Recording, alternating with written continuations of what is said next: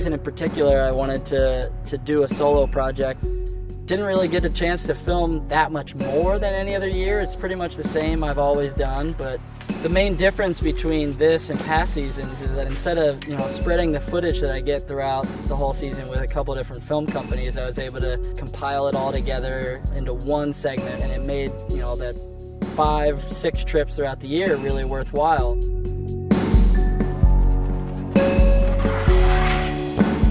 Been shooting with Wallisch for quite a while and thought it'd be cool to try something different, and I think it's a cool concept to just have a $2.99 segment, one skier and one filmer. We're kind of both on the same page on what we do, and our goal was to get the best shots possible. So we got a Red Epic, and we went and we got the best shots possible. Actually, we didn't. We had some other cameras, and it was okay. But back to where we were going. It's cool.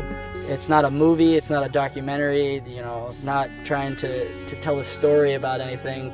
What we really wanted to do with the project was just solely put together the best skiing I could do with the best filming Kyle could do, edit it all together and give people something fun, easy, quick, and awesome to watch, hopefully. So.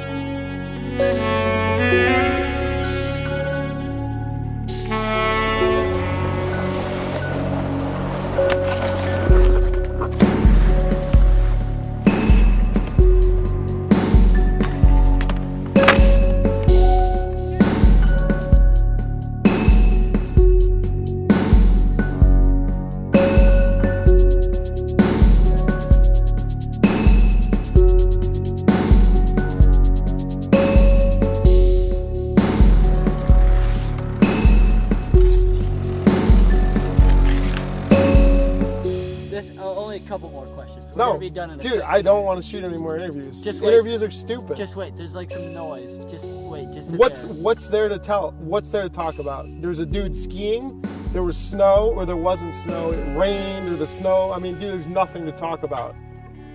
People get it, dude. You didn't get the rail because the cops came, dude. I'm not talking about it. It's stupid. Nobody cares.